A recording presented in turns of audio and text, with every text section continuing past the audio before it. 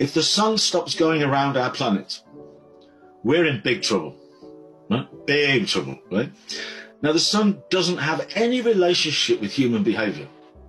It simply rolls around the planet. It creates shifts, light, dark, and temperature shifts. It creates the seasons. It creates all sorts of things. And we are literally on this planet. And unlike everything else just goes with that flow, right? Human beings continue to create things that are not about human performance, yeah? Like daylight saving time, seasonal shifts of changing the clocks. It only affects 68% of the population. Most of the world don't do it. That's why it's called seasonal affective disorder. You know, we change our relationship with light. So the one thing I say to everybody is you are a human being.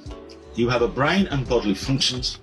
They are coordinated and synced to the sun rolling around this planet, which controls our planet.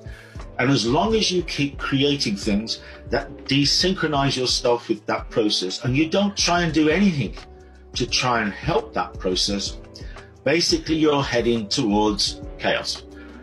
And that's why we should be the healthiest, most knowledgeable human population that's ever been on this planet with what we have today.